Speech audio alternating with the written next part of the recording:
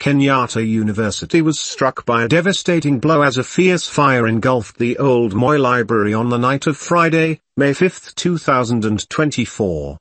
The inferno started under mysterious circumstances and wreaked havoc on university property, leaving behind a scene of destruction and despair. According to videos posted on social media platforms, the incident unfolded with alarming speed and intensity as flames leapt skyward, casting an eerie glow that could be seen from afar.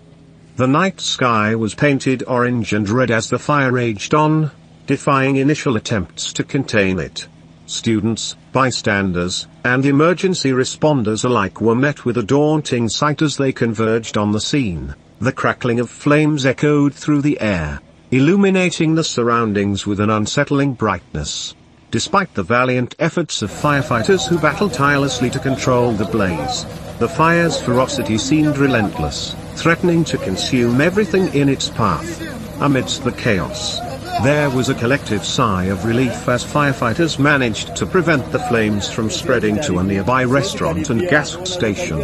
Once a hub of knowledge and learning, the old Moi Library now lay in ruins, its precious contents reduced to ashes.